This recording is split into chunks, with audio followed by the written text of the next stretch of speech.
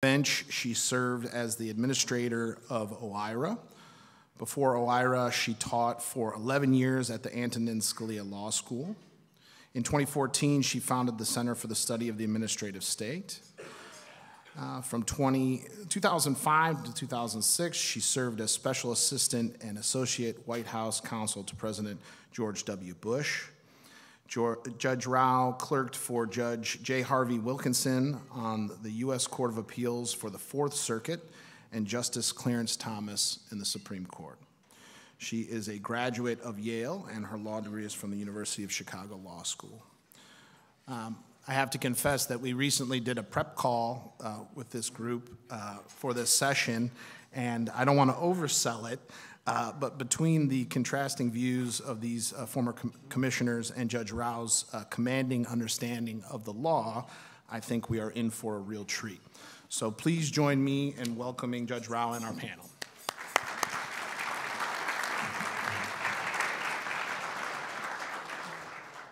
Nate, thanks so much for that kind introduction. It's really a pleasure to be back here at this conference. Hard to believe it's the 11th one. I think I have been at every single one of these conferences, and it is great to be back. And also with events in recent years, there's a lot more of the executive branch to review. So, it gives us a lot of things to talk about. One of the things that has perhaps most been in the news is the Federal Trade Commission. There's been the recent noisy exit of Commissioner Wilson. There's been discussion about the FTC's rulemaking authorities. There is a lot of pending litigation, which of course I will not speak to, but there's a lot going on with this particular agency, and I can think of two no better people to talk about this issue with. Their full bios are in the materials, so I'll just give them just tell you a little bit about who we have. We have Jon Leibowitz, who he was a commissioner at the FTC from 2004 to 2009. He was then elevated to be the chairman of the FTC, where he served until 2013. And he also served as a partner at Davis Polk for many years. And we have Noah Phillips, who was also a commissioner of the FTC. He served from 2018 to 2022. Prior to that, he was chief counsel to Senator Cornyn, and he is currently a partner at Cravath. So I think we have a lot of things to talk about, so we can jump right in. So we have, today we're at the Executive Branch Review Conference, and so I guess my first question, I hope this is not controversial, is do we all agree that the FTC is a part of the executive branch?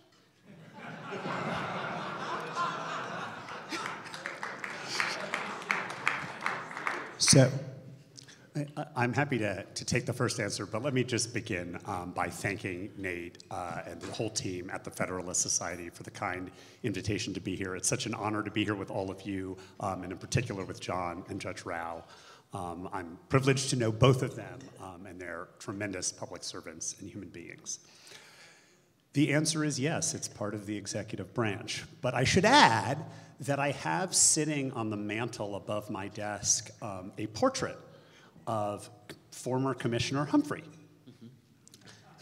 And can I interject for 1 second, if I may? In the middle of my Humphrey story? In a complimentary way, because I don't think of ourselves as contrasting. As in contrast, I think of ourselves as compliments. And when I was the chair of the FTC, I did not have a picture of President Obama in my office, although many of my fellow independent agencies within the executive branch chairs did. I had a picture of William Humphrey, because I also believed in the independence of independent agencies. So, but I didn't give you that. But I would have given you one if you had asked me. But you came to it yourself. I don't think it's right to pin me with confusion, Jon, because I didn't get to finish the sentence.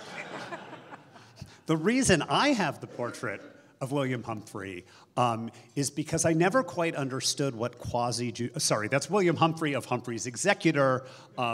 The firing protection that FTC commissioners enjoy is cognizable under the Constitution because the agency is quasi-judicial and quasi-legislative. I still don't know what that means.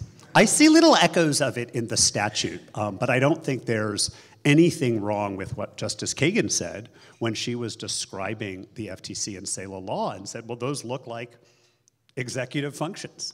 I think that's absolutely right. So now I do see some daylight between us. So yeah, John, you said the FTC is an executive agency, but it's independent agency within the executive branch. What does that mean? Well, I think what it means is, at least when I was at the agency, and I was at the agency as a non-chair commissioner and a commissioner, you tried very hard to keep politics away from your decision making, and I think that's a wonderful, at least when a commission is functioning properly, an independent commission.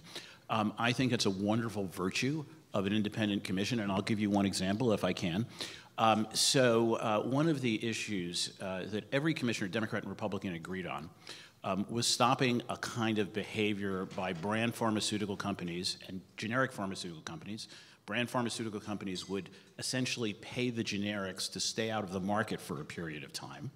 And we called it pay-for-delay pharmaceutical payments. And yet the brands and the generics and we finally won a case in the Supreme Court stopping the practice, or at least under a rule of reason approach, stopping the practice 5-3, that was in Actavis. But there is no doubt that the generics were very close to the Democrats. The brands were very close to Republicans and also to Democratic senators from various states around, let's say, New Jersey, Pennsylvania, Delaware, where they were headquartered. And yet, I think all of the commissioners, and it was win-win for these companies, right, and lose-lose for consumers, because brands have big, high margins, generics have tiny margins, and the brand could pay the generic more not to compete, to sit it out than to compete. And yet, every commissioner, after thinking about this issue, because not all of us came to the agency with any knowledge about this, or much knowledge about it, came to the conclusion that this was worth a fight. We'd lost in a couple of appeals courts. And we designed a circuit split. We tried to create a circuit split to get a case to the Supreme Court. We ultimately did, and we won. And that saved consumers, all of us, billions and billions of dollars a year. Now, I'm not saying it wouldn't have happened if we were controlled by the executive branch, but I think it could have been much more complicated. Do you have any thoughts about that? I mean, do you think that, what does it mean to you to be independent, part of an independent agency? So what I hear in the colloquy already is a little bit of two different concepts. One is the concept of independence, and the other is the concept of not being political. And to some extent, the latter, to me, is fairly faithful to, the progressive design of the agency by President Wilson. There was a belief in expertise, that you could have a group of people who were really deep in the weeds of business conduct, and they would be given special authority to study business conduct, and they would fashion policy on their own. But critically, they would advise the Congress, which they did. They would even advise the courts, and there's a provision in the FTC Act that permits that, although I don't know that it's ever been used. So there's a notion of expertise as opposed to politics. I don't know how coherent that notion is, right? At the end of the day, even if we're dealing in things that a lot of people would agree as a matter of public policy ought to be technocratic, there are sort of inevitable political judgments that must be made, right? There are trade-offs. We saw some of this in the discourse, I feel like, around COVID. Yes, there was a risk, but you were going to shut down education, and that's a real thing we need to weigh. And maybe that's not a doctor's opinion. That's a social judgment someone is making. But the separate concept is the one of independence. And there, I think, that's a different idea. There is this firing protection, at least as of today, April 25th, wherever we are, 2023, it still exists. And so the FTC has some theoretical, at least, room to move away from what the White House directs, because it's the White House, the presidency, is the institution to which that independence is sort of directed. But I think as a practical matter, what we see is a lot of interplay between the agency and the executive. We also see the agency having a lot of interplay over time with Congress. Now, Congress is clearly not executive, but it certainly can have an impact on the independence of an agency. And so I think it's important for us to sort of decouple those concepts and then take each of them as they are and analyze them. Okay, so I want to ask you both about FTC rulemaking, but first I have a question. How do you feel about OIRA review of FTC rules? I'm just asking for a friend. So I have no, if a legislative scheme were to send rulemakings to OIRA, I don't think I would have any objection to it.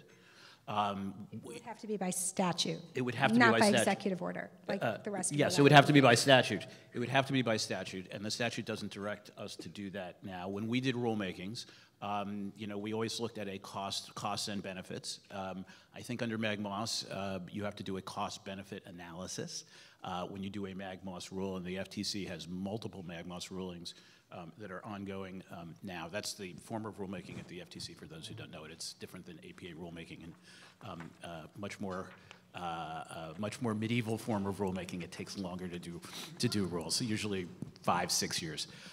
So I would not be, just to come back to your question, I would not be averse to it. I know there's always a tension between, or I gather there is sometimes a tension between OIRA and independent agencies. Independent agencies are, you know, act like an independent agency, or should, but I think if there was a statutory designation, that would be very workable. Yeah, I guess where I fundamentally start, let's leave aside the institutional arrangement and the law. As a matter of policy, is it a good idea to have another set of eyes on proposed rules? And in particular, to help answer the question, you know, what are the potential costs of this rule? Inevitably, if the agency is proposing the rule, they support the policy. And so having a set of eyes that may not be married to pursuing whatever policy that is, take a look and assess the costs, I think is important.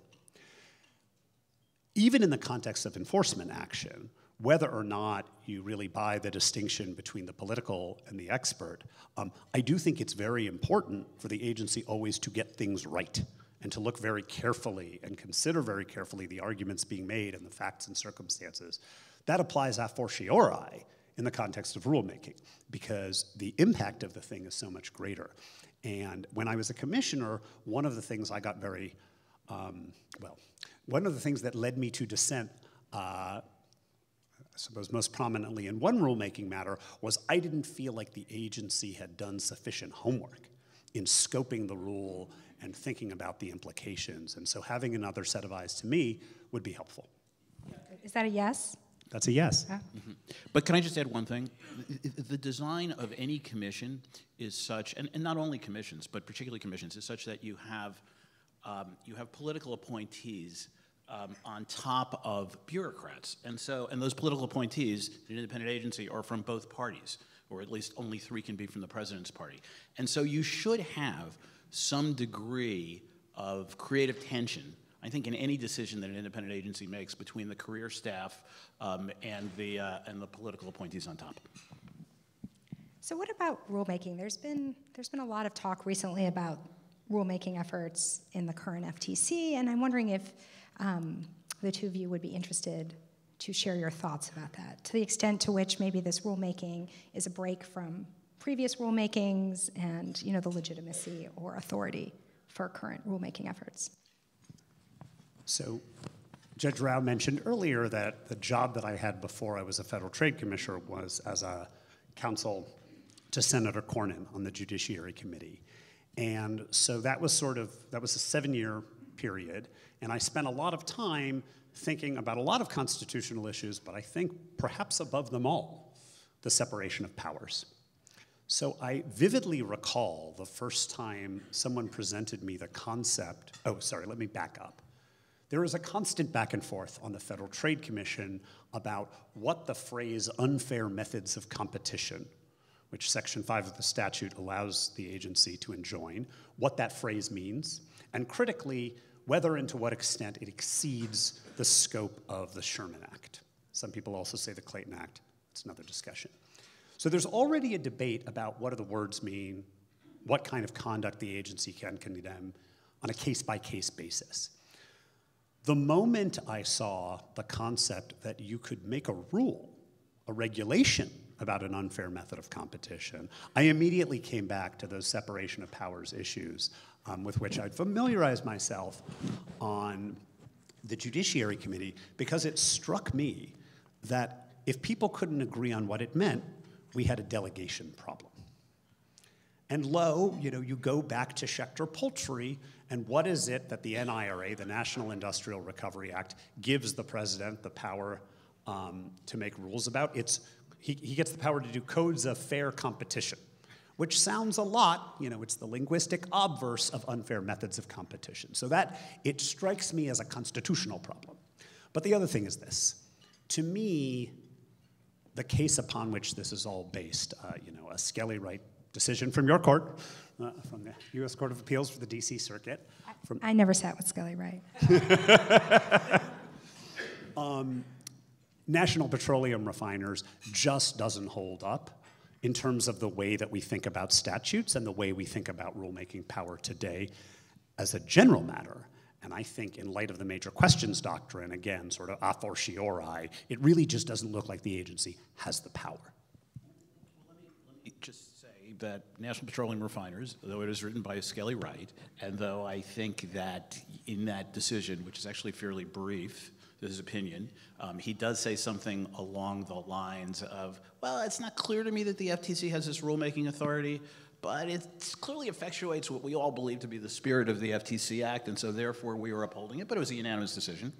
It is precedent, right? It is the closest thing we have to precedent. And by the way, what they were fighting about then, which was a big fight and now is taken for granted, was the octane rule. It's the rule that requires gasoline stations to post the octane of the gasoline that we're all filling up with. So I think, I guess I would, I think it will, I don't want anyone to prejudge Judge Rao here, and thank you. I'm honored to be on this panel with you and, of course, with my friend Noah.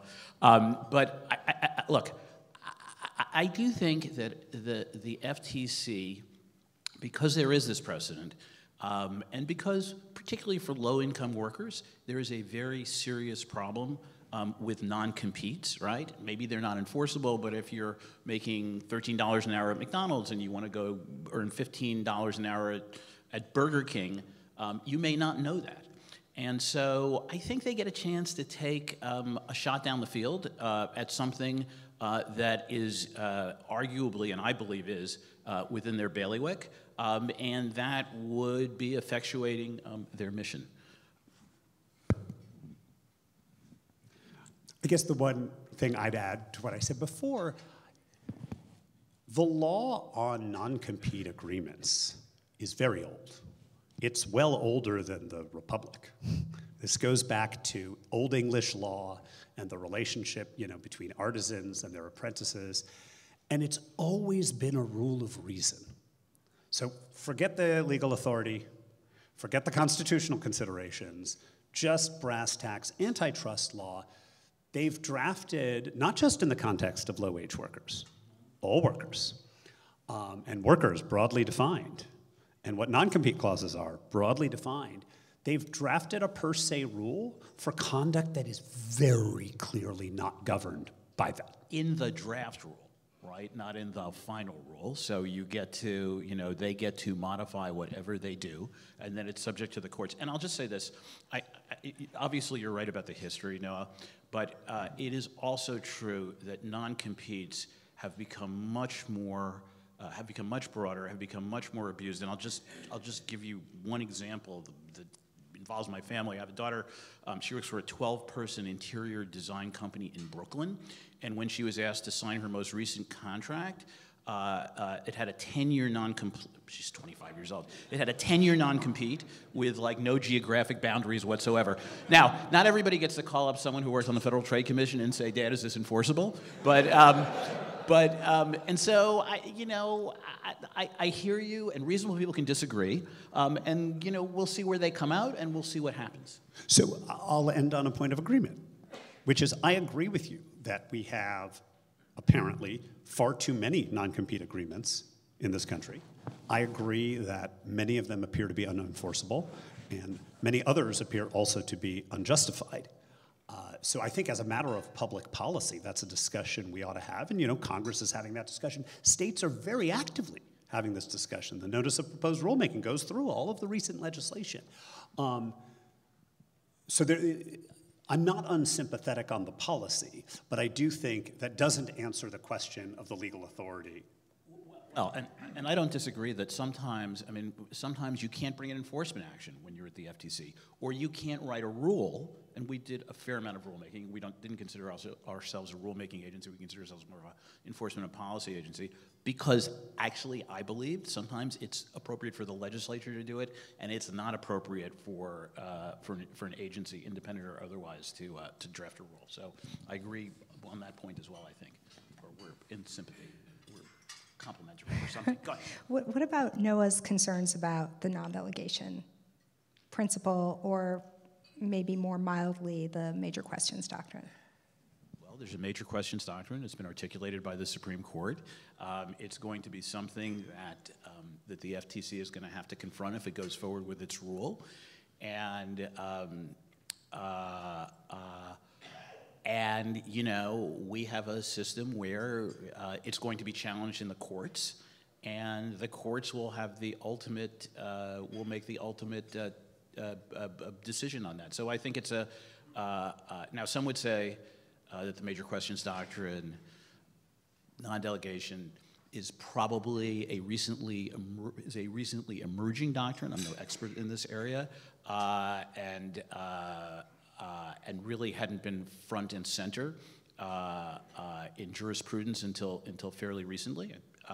But having said that, they have to confront it. They can promulgate a rule, and again, sometimes you promulgate a rule and it gets thrown out, and that's the way our system works. And we should all be glad that rules that don't meet judicial standards as a general matter aren't upheld. Okay. Maybe we can talk a little bit about the structure of the FTC right now. So one commissioner, Christine Wilson, had a kind of noisy exit where she resigned her post at the commission and raised some pretty serious allegations against the way the commission is currently operating. The current makeup of the commission is 3 Democratic commissioners. There are no minority Republican commissioners at present. So I'm wondering, what do you think about the noisy exit, some of the charges that were leveled there, and also how does it affect the legitimacy of the commission, to have vacancies of this sort? Do you want me to? Sure. Okay. So it's unfortunate. I know Christine Wilson. I like her a lot. I know Lina Kahn, and I have enormous respect for her. It's bad for the stature of the agency.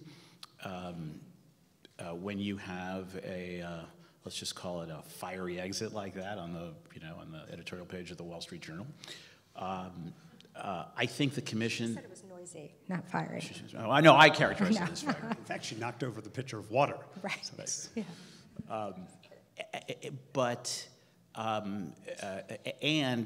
My view, and it may be antiquated, was that.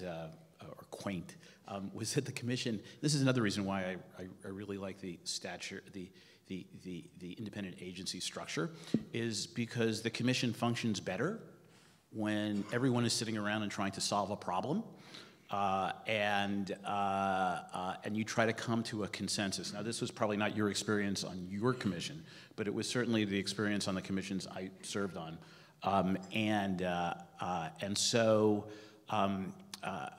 I hope they add new commissioners sooner rather than later. And I'll just say one other point on this. So take, for example, a lot of your antitrust lawyers, that they're promulgating new merger guidelines. And one of the things we tried to do when we did the last round of merger guidelines in 2009 and 2010 was we tried to make sure that we had a consensus. We had a consensus on the commissioners. We had some degree of consensus around stakeholders. But if you end up writing, and we did that for and we thought we pushed very hard in many ways to make certain types of mergers involving nascent competitors and certain types of and other things like direct evidence more a part of merger reviews.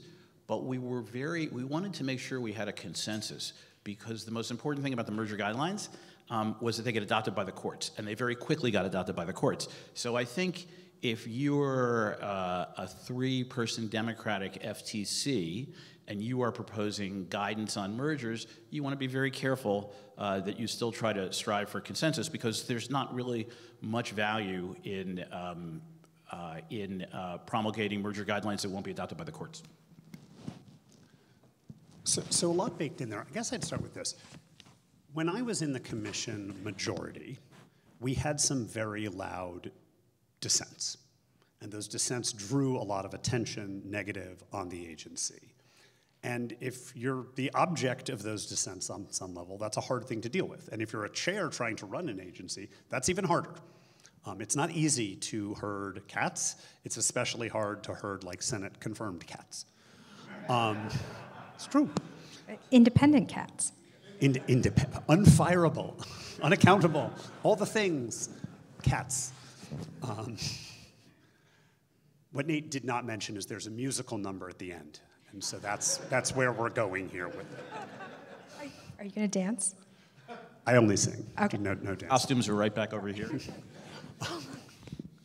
So, then when I found myself in the commission minority, I saw some things I didn't like and would call those out. And it's very clear from the paper record for the public that the number of things that were concerning Commissioner Wilson increased over time, probably almost certainly culminating in her dissent in the Meta Within recusal matter.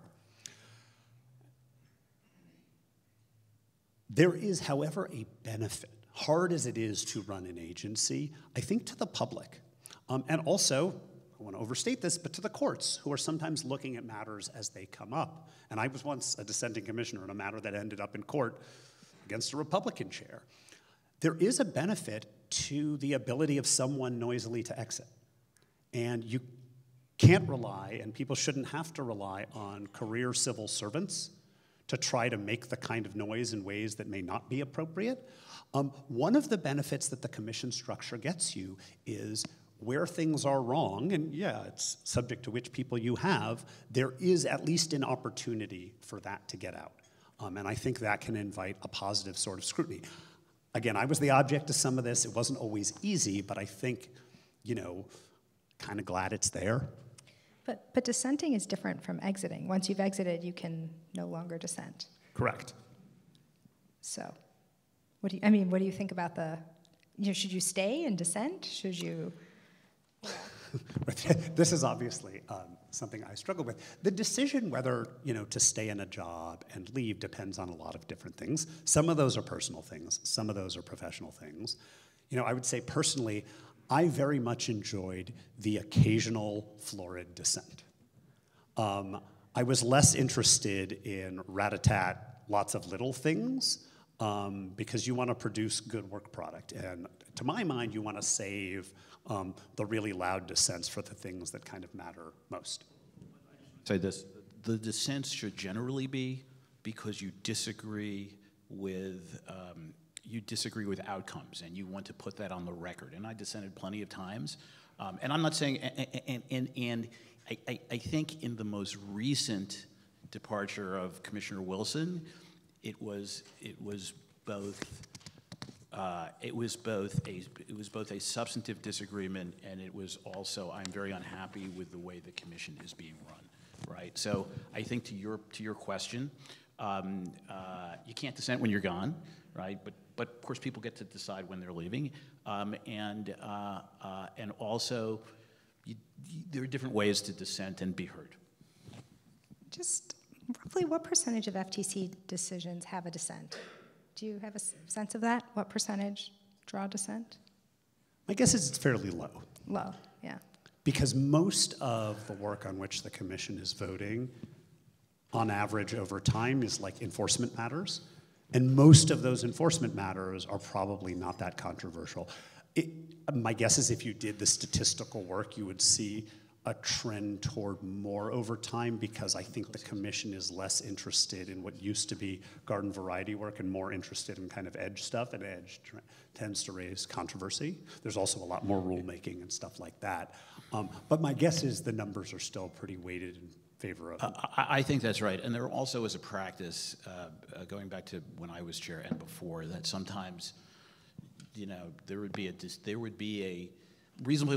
a close matter where reasonable people could disagree, and there would be some internal discussion, and you would find yourself in the minority, and then you would just vote for the consensus decision because you wanted to show a consensus on a particular matter. So I don't think that happens anymore, does it? No, I think it still happens, but probably less over time. So let me ask you another structural question. So one of the things I learned from my government service, talking to many independent agency heads or chairmen, is that in practice, a lot of independent agencies can operate like a single-headed executive agency because the chair controls the balance of power. In most independent agencies, they have significant control over staffing and agenda setting and things like this. And so I'm wondering, how much does the bipartisanship of these multi-member commissions really, does it matter? Does it make a difference where the chair, controls the balance of power and the agenda in most cases? So I think where I would start in answering that question is it really depends a lot on the chair and the people. Like, this is as much a personality-driven thing and the views of the individuals-driven thing, because there's no guarantee that the chair controls the members of their party. That's a decision that those commissioners are going to make, whether to follow the chair. John, you had a lot of fun. So I would say, look, the chair controls most of the agenda, the vast majority of the agenda. But I think, from my perspective, at least in the commissions I served in, we were always sort of talking about ideas. And when I became chair, I went and I talked to all my colleagues, all of whom I liked and trusted, and we sort of worked through sort of a consensus proactive agenda. One thing was on stopping reverse payment pay for delay pharmaceutical settlements. Another issue was doing more in the privacy area. We had a few others, and then we had vigorous, disagreements sometimes on matters. And by the way, I'm thinking about this. No one from OIRA ever invited me in to go talk to them, or no one ever wanted to come over. Maybe Cass Sunstein came over once. I would have and invited gave a talk. you over. What? I invited them all over. What? I'm sorry. What? I said I invited them all over. Well, you were a really good head of OIRA, and that's a really smart thing to do. Anyway. So I think it does depend a lot on the chair, although I do think that the chair often speaks for the commission, certainly on consensus issues, and the chair sort of runs the agency on a day-to-day basis. Yeah. Did you often have your same party commissioners breaking ranks with what you wanted to pursue? Yeah, well, it's an interesting question. So when I first became, when I was on the commission for my first 4.5 years, I was the only Democrat. There's a Democrat and independent and either 2 or 3 Republicans. When I became chair, I was the only Democrat with an independent and 2 Republicans. When we had a full commission, we had a Democrat who was more conservative on antitrust issues, certainly than I was, and than the other Democratic commissioner, and a Republican who was more aggressive on antitrust issues than one of the Democrats. So the answer is, from time to time, it happened. Yeah. So what about transparency with a multi-member agency? There have been various allegations, part in the noisy exit of Commissioner Wilson, about lack of transparency. I'm wondering, is transparency different for an independent agency like the FTC as opposed to an executive branch agency? I know there are various laws, like sunshine laws, that apply to multi-member commissions. But transparency is something that we often talk about as really important in the regulatory space. So I haven't spent really any time in that part of the executive branch that understands itself properly as the executive branch. So I can't speak to the comparison. What I will say is this: when you have a multi-member commission, each of the members of that commission, in theory, are superordinate to the whole staff. And so they can get, in theory, information about what is going on. And there ends up being kind of a back and forth where, especially if a member is concerned that something might be amiss, or they're interested in a matter that they're going to have a problem with when it comes up to the commission, there is an exercise, between the staff and the commissioner and the chair's office about, what kind of information is delivered when. And so it's not a transparency vis-a-vis the public or the press. Congress is a little bit differently situated. But even within the commission, there are sort of real transparency issues that pop up a lot. We had fewer of those issues, I would say, internal commission transparency issues, because Bill Kovacic, who was my immediate predecessor, wanted to make sure that every commissioner had a chance to see whatever was going on, and I thought that was a really good approach, and so we continued it. Right? So and not every not every commissioner or not every chair has done that over history, going back and looking. Yeah. So this changed pretty early. After Chair Kahn came on, one of the first things that the new majority did was they adopted a bunch of resolutions that essentially divested the commission of power to initiate antitrust investigations. It used to be the commission would vote to initiate investigations, and so everyone could have a chance to see what was going on. And in the name of efficiency, they took that power away from the commission, and that was a reduction in transparency, and you saw Commissioner Wilson and myself sort of... Yeah. Although, as a practical matter, I don't know that it made much of a difference, right? We never had a problem when I was at the commission as a non-chair commissioner or commissioner getting processed to move forward on a matter, right? And I don't think anyone really resisted giving process. I'd never seen an example of where process was a real issue. I mean, it was an opportunity to ask questions and say, is this really going to be a case? Are we wasting our time? Whatever. Okay, I have a few more questions, but then we're going to open it up to the audience. So there's a microphone if any of you have questions for our panel. But so one of the things we were chatting about a little bit before we came on stage, is what happens if Humphrey's executor is overruled? I know you both have a Humphreys picture in your office. Maybe I should get one too. But it's. After Seal of Law and Collins, what do you think may happen with Humphreys? And if Humphreys were to be overruled by the Supreme Court, what would the consequences of that be for the FTC? I don't know that the consequences are that huge, right?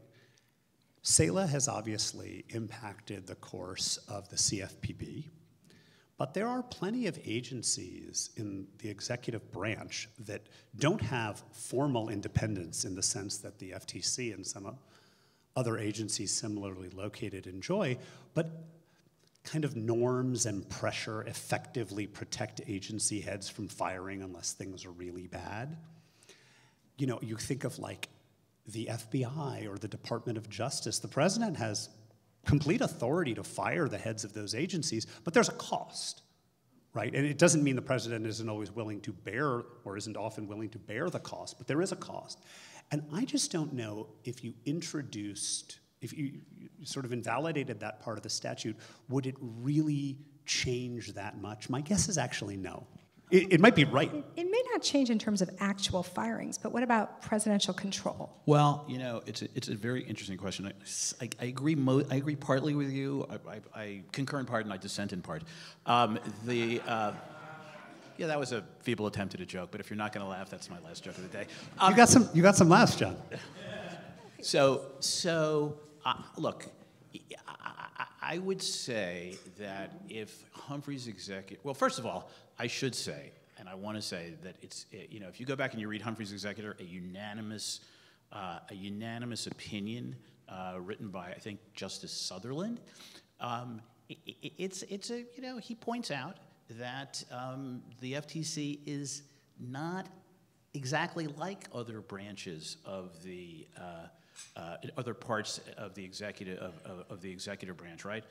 The FTC sits as a court, for example, on matters before it in its administrative proceedings, and so I guess I think that in normal times, if Humphrey's executor is overturned, it won't be a disaster, and it may not even be a sea change. But I think it does change, to some extent, the character of an independent agency, and that's a character that you probably heard me say I really like, because I do think that independence allows you to get out from under political decision-making. Not that it's always political decision-making in the executive branch or Congress, but it allows you to do the thing you think is right, regardless of what the politicians who appointed you or nominated you believe. And I think that's generally a good thing.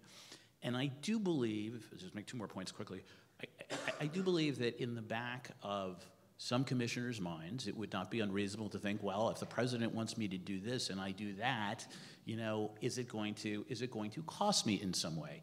And by having a truly independent agency, I think that is less a less likely outcome. And I guess one other point. Well, let me stop there. So President Biden issued an executive order on antitrust in which he used the word encourage for various policies taken by the FTC. He said, we encourage the FTC to do, various things, take various policy positions. So what does that look like? So, if it was, say, the Agriculture Department, the president could just issue an order saying, Agriculture Department shall pursue this policy. So is there a difference between encouraging and directing? So I think there is, and I think that's why we have these words. And I vaguely recall from the July 2021 executive order, for the rulemakings, there's like a different verb used for the non-compete, and then one of the or shall enthusiastically, with all deliberate speed, consider. Yeah, that. But I think it comes back to the flip of the question, Judge, that you asked before, which is, no, but at the end of the day, you can't be fired. Even if you enjoy independence under the statute, saying no to the President of the United States, whatever your statutory scheme, is not a little thing. But does the President call the chairman of the FTC and suggest policies, encourage, consider policies? I don't know if you want to speak to that, but you were the chairman. I had to stop taking President Obama's calls after a while because it was just, they were so incessant, what we should do. He just wanted a rematch on basketball, John. That's what he wanted. No, we had a, look, I certainly had a sense of what the administration was thinking, because I paid attention to what they were thinking, and I have friends who worked in the administration, in the executive branch of the executive branch. No, I didn't mean that disparagingly. No, I think actually the only handful of times I can think about a president, and when I was there it was President Bush and President Obama, discussing policy issues, I think was when we maybe went over and tried to encourage them to put something on, say, pharmaceutical competition into their budget. And there was a large breach at the VA in maybe 2006 or 7, and the president wanted us to do an investigation. It wasn't quite within our jurisdiction, and called up the chair. And the chair asked us what we thought, and we all thought that was a good idea, so we did it. But it's a little bit different now. I think they were careful in that executive order not to direct, because I think they recognize the distance between between different types of agencies, not to direct the commission to do it, but they coordinate much more now. I haven't quite gotten my arms around that. I don't think it's necessarily a bad thing, but I think it's certainly a new development. Okay, why don't we take a question from the audience? Thank you so much, but the gentleman over there was first, so if his president is currently in office, he gets to go. Sorry. Hi, my name's Devin Watkins. I question whether the FTC's removal protections are still good precedent. In seal of law, the Supreme Court said, instead of making reports or recommendations to Congress, as the 1935 FTC did, the director possesses the authority to promulgate binding rules.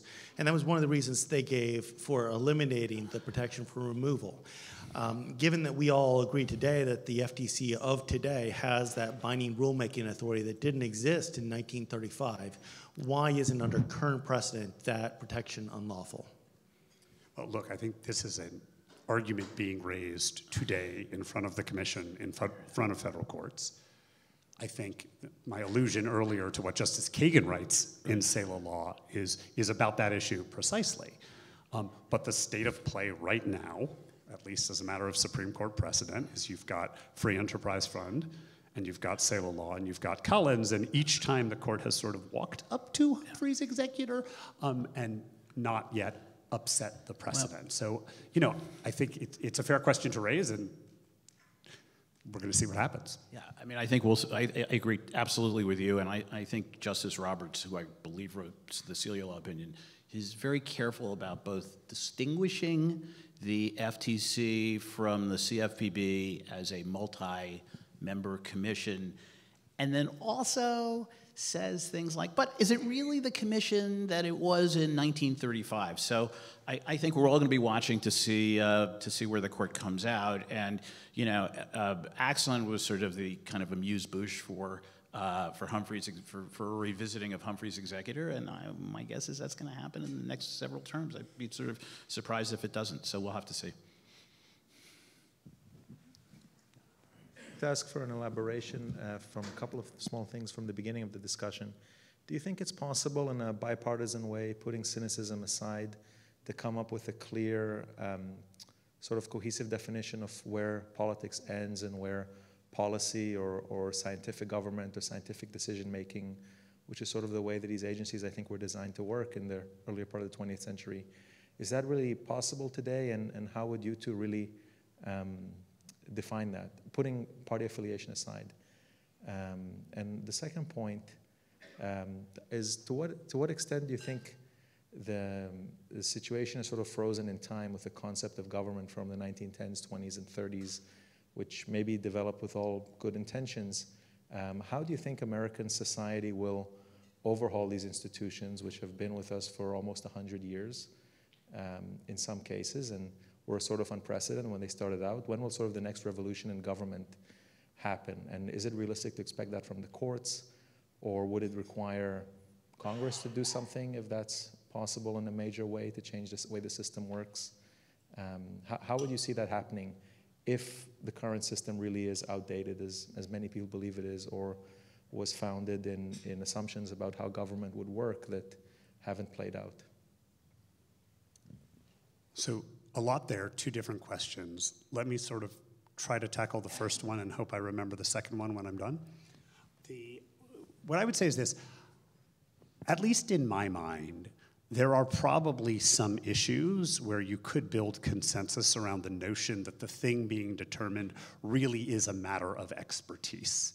I don't know why my mind goes to this, but like drug approval, or, you know, how, I don't know. Okay, bad example, right?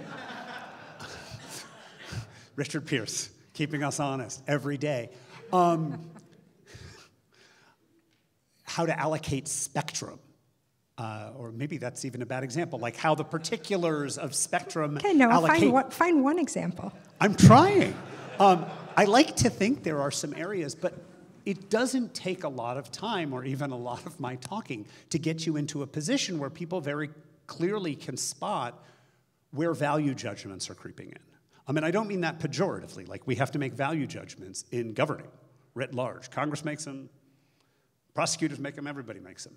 And so finding where that line really is, I think, inevitably going to be hard. I don't know that it lays along partisan lines, although maybe folks on the right tend to see more things as laden with value judgment. Folks on the left tend to see more things as matters of expertise. You know, like, I don't know, where the minimum wage ought to be, or whatever your issue. But I think it's a very, very hard line to draw. So I think, oh, sorry, no, finish. I think the next question was about, you know, sort of when's the next revolution in government, and the agencies not operating as maybe people envision them. That's way above my pay grade. But what I will say is this: the tension I see isn't between how the agencies, independent agencies, were conceived and how they're operating. The tension, to my mind, is they were conceived with a view in particular of the separation of powers and the Constitution at a time when that view of the separation of powers and the Constitution isn't, where I see things moving. And I kind of see things moving in a return to where they originally were. It's not a response to sort of how the agencies are behaving. It's more a response to the structuring of the agencies. And this, by the way, it leads to me to an important point. I do hear a lot of people say things like, oh, the commission is overreaching, and so the constitutional response is going to be this. To my mind, the constitutional response shouldn't be to like a policy disagreement or the agency overreaching. Is the structure inherently problematic from a constitutional perspective? And that, to my mind, that's the big tension that all of these agencies are facing. Yeah, I agree with that. I mean, but I also think it is true, and that when you take a different job, at an independent agency, whether it's the SEC, the FCC, the FTC, you have a different function, and you're supposed to behave that way. So Noah and I worked on the Judiciary Committee, where we were involved in policy and politics, right? And we went over to the FTC, and we tried to put politics aside. I'm not saying we were like Thomas a Becket, but we tried to distance ourselves from that because we had different obligations. And so, we live in a 24/7 news cycle. We have people who much more today get their information from channels that reinforce their pre-existing views rather than sort of more objective sources. But so you have to kind of. There's no doubt that there's a political. The FTC is not supposed to be a political agency, but it lives within the swirl of politics to some extent, and you have to be aware of that, but you have to try to distinguish what you're doing now from those other factors in the atmosphere. And then I guess again, agreeing with Noah, I don't think that the independent agency system is broken. I mean, I actually think it works pretty well for doing the business that it's supposed to under its statute. And when commissions go too far, as some might have said commissions did in, let's say, the 1980s, they are very often chastened by the courts. And so, we'll have to, it would have to be Congress, of course, or I suppose the court in some way, but I think it would have to be Congress that changes the structure, but I don't think that structure's failed. And again, one thing you get on the FTC is a built-in dissent. For those of you in the audience who are antitrust lawyers, and you try to, you think about the Tunney Act, right? I don't think there's ever been a single example of where a judge has reversed a settlement at the Justice Department under the Tunney Act. On the other hand, minority positions on the FTC, whether they're Democratic minorities or Republican minorities, gives you some leverage in negotiating an outcome or a procedure or a pathway forward, and it also gives you a very clear voice of dissent. We've just seen that very recently in a very clear way. Yes. I guess I just wanted to follow up on a preceding question and bring the conversation back, I suppose, where it started on the reverse payments settlements between pharma companies. And in the interest of full disclosure, I've wrote articles and filed briefs against the FTC on this issue, so those were fighting words for me. But I don't want to relitigate the issue itself. I guess the question is, why is it necessarily good to take the politics out of that question? As, of course, you know, the earlier version of that litigation had Department of Justice and FTC on opposite sides, right? So you had some very smart lawyers and economists on one side, some very smart lawyers and economists on the other side, and at least some of them thought that there's some consumer benefit in these settlements. Maybe because drug companies ultimately get more money and develop more, whatever. You don't have to agree with it. The point is that that was the view.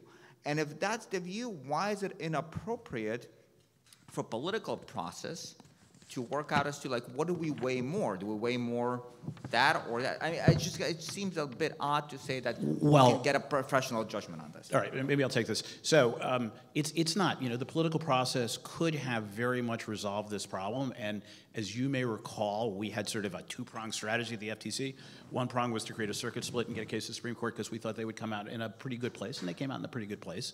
And the other prong was to try to get Congress to pass a law that would make these deals presumptively illegal. We got that through the House.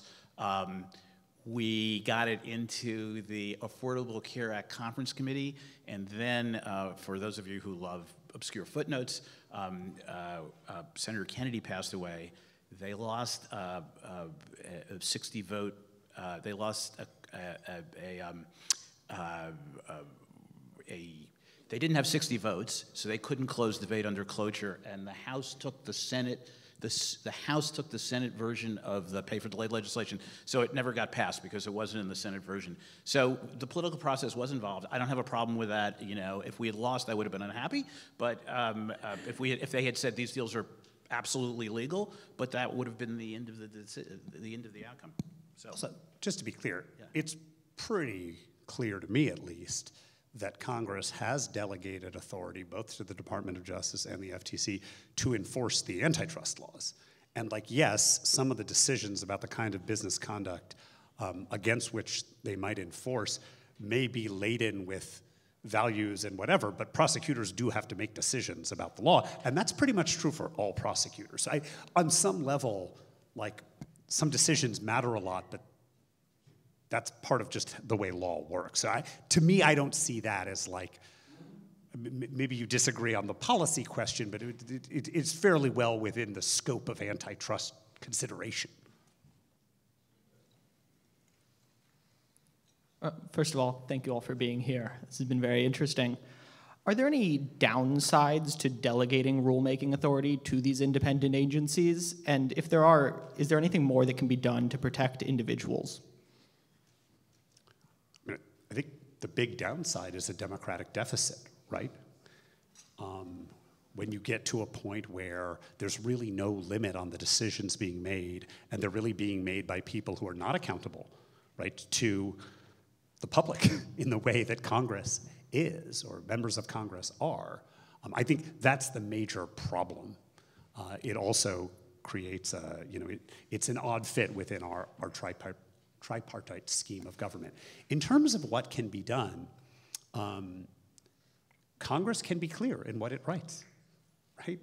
And to some extent, the pressure the courts will apply if they're policing whether it's the major questions doctrine or the non-delegation doctrine, will force Congress into the position. You want to give them authority to write rules? Be clear about what that authority is. Then these problems don't arise. That's sort of how I think about it. Yeah, I agree with that. And again, we now have a judiciary writ large that is very skeptical of rulemakings of rulemakings generally from the executive branch, and so I think we'll have to see how that plays out. But in recent years, it has played out, I would say, not particularly well for some of the most edgy, controversial rulemakings. And I guess I would say, aside from the sort of democratic deficit issues, I think the other big problem is sometimes agencies don't get it right. I think more often they do than they don't. But sometimes, even if it's not arbitrary and capricious, it's the wrong outcome. So, I think, yes, Congress could make this clearer. No, they won't make it clearer because it's just not in their DNA to do that kind of thing easily. It's a very difficult thing for them to do. Yes and no, right? People have other constitutional issues with the law I'm about to mention, but recently, right, the Congress passes the Horse Racing Integrity and Safety Act, which gives the FTC all sorts of weird powers. But that's Congress pretty specifically writing to a topic. Now there's a whole other discussion to be had about that particular law. I think Congress can still do this. They just have to want to. They do it in tax. They do it in tax? Pretty frequently. Yeah. Yes, they can. Yes. But for example, I think Congress wanted, when it created the FTC, to create a an agency that had much more limited sanctions and much broader jurisdiction. That's why they said unfair methods of competition, right? They wanted it to have broader jurisdiction than the Justice Department, and they don't put people in jail, and so very limited sanctions, and that I think was by design. And if I'm not saying you're suggesting this, but if you wanted to pare back the jurisdiction of the FTC, that I think is unlikely to happen by Congress, and I certainly don't think it should happen. Question in the back. In my research, I've been coming across some rare reports on intolerance in the World Economic Forum for dissenting views. Do either of you, or do you know of any others that are giving consideration to the impact of stakeholder capitalism and the World Economic Forum on the work and responsibilities of the agency with which you have been involved? I mean, I think I can't speak to the particulars of the World Economic Forum. Generally, the agencies invite a lot of stakeholder input, and the story of which inputs get credited and how the agency proceeds in light of the input that it gets is the object of a lot of writing in administrative law. Agree. So I have a question about vacancies. So many federal independent commissions and boards have gone significant periods with vacancies. As you mentioned, there are currently vacancies from the Republican side on the FTC. And one instance that comes to mind for me is the Merit Systems Protection Board, which from 2017 to 2022 lacked a quorum.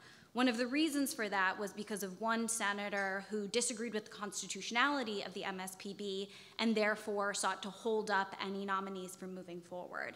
My question for you is whether or not you believe a senator who disagrees with the constitutionality of a specific board or commission holding up the filling of vacancies is a one, legitimate under the separation of powers, and two, reasonable way of expressing that concern about the constitutionality of the board or commission.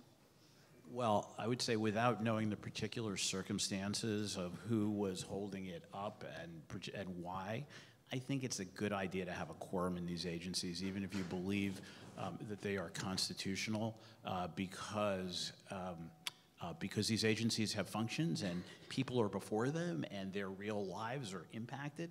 And so, my sense is you want to make sure that agencies have quorums.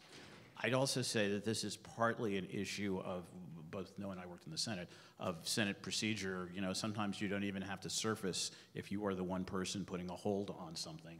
And they may, at some point they may think about ways to, and of course they are, think about ways they may want to make their procedure a little more effective.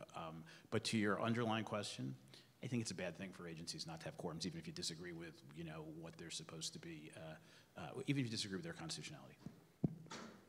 I definitely agree with that. Well, and after Axon, you can now bring your constitutional challenge directly to court. So. Say what? Yeah. Yes. I think that the way Republicans respond to this is the big elephant in the room, pardon the pun. Do you see Republicans, you both were in the Senate, you have experience there. Do you see Republicans going back to the consensus that existed for 40 years, or do you see Republicans accepting this idea that antitrust law can resolve social issues, and Republicans just happen to have other ideas about what those social issues are, and adopting this enforcement galore? I mean, I think it's fairly clear that, especially in the last few years, the voices within the Republican Party for, enforcement galore, pursuing social issues, what have you, through antitrust are growing. Whether they have, and they found, incredible allies on the left who absolutely want to do those things. Whether that lasts, how it manifests, I don't know. It's not a view that I share, and it was very interesting to be on the commission at a time where that existed. One thing I used to say to members of Congress, I won't out anyone in particular, was, big tech is a gateway drug. And I do think people need to be a lot more clear about when they sign up for what sounds like a politically appealing idea, or maybe a tweet that sounds good, what the long-term implications of that policy concession are, because I think they are real. I think they will work. Bad things for antitrust law, but critically, above all, bad things for consumers. We've seen a lot of normalization, I'll pick on one bill in Congress, of the idea that cartels are okay if they're people I like. Right? So there's a bill right now to protect the news organizations and allow them to cartelize. Whatever you think about the merits of that idea, it's definitely not pro-competition, right? The whole idea is to displace competition. And Commissioner Bedoya got up and gave a speech recently where he was like, we shouldn't go after, the honest, good laborer when they want to cartelize because John Sherman said something. And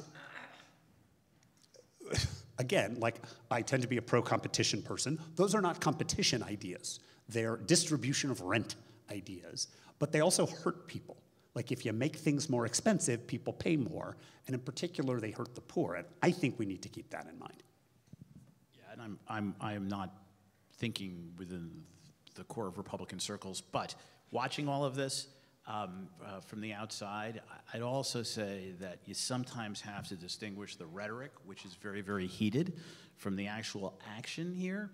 And it is meaningful, at least as I think about it, that last Congress, when there were Democratic majorities on both sides, Congress did not pass antitrust, and I support a lot of that antitrust legislation, but Congress didn't pass it. And so I kind of wonder whether, I kind of question whether the rhetoric, particularly on the Republican side, over very, I think, legitimate concerns, will ground itself or come to ground in antitrust legislation. I'm kind of skeptical that it will.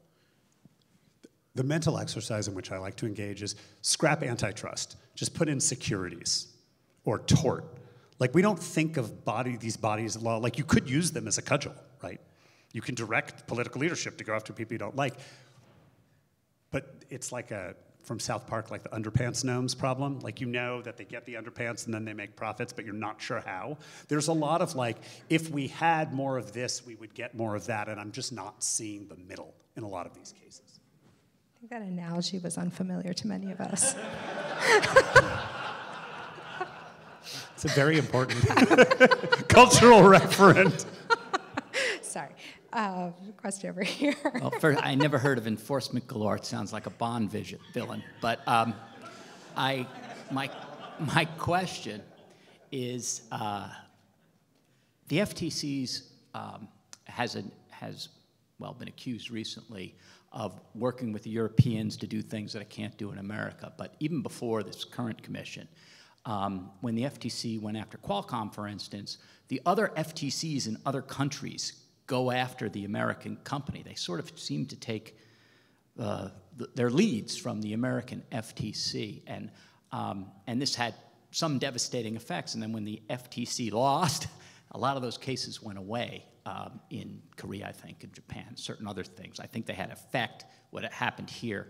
And so my question is, what should the role of the FTC be with American companies and its outlook with all these other, what I'll call copycat FTCs in other countries? Well, it's a really good question. I mean, my view, well, first of all, whenever you have a merger, and often when you have parallel conduct cases, no matter where they started, it's appropriate for the agencies to share information, talk to each other, often the target, and sometimes the target even in a conduct case, allows the exchange of confidential information. So I think that's a good thing. I also think that the leadership of, and I've read a lot of stuff about Qualcomm. At one point I did a little bit of work for Qualcomm, but not on the particular matter you're talking about.